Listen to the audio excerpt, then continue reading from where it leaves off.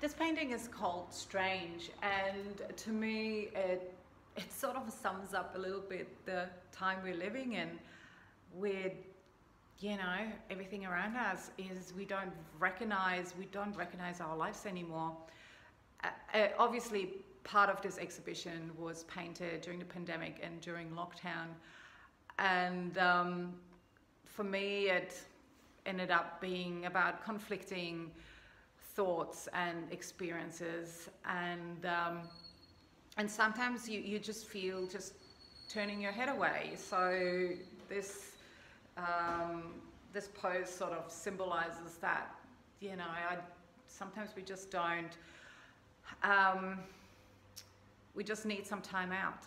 And it became about disassembled weaponry in the background and the strong female figure